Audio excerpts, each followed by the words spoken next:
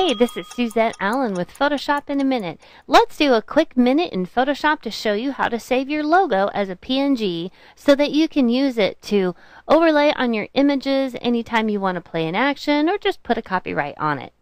I'm going to start off with one image that is my logo. It's already made up in 2 different layers, or 3.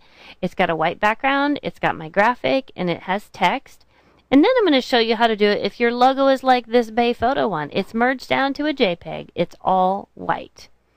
Let's see how to make that white go away. So let's start the timer.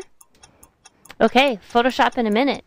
If we want to save ourselves a PNG, all we need to do is turn off the visibility of the white background so we have the layers showing that we want to capture. It doesn't matter that they're in layers. All we have to do is just make sure they're visible and the white is not.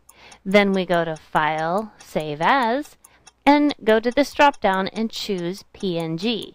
Now it will save it as a PNG and it's perfect. That was easy.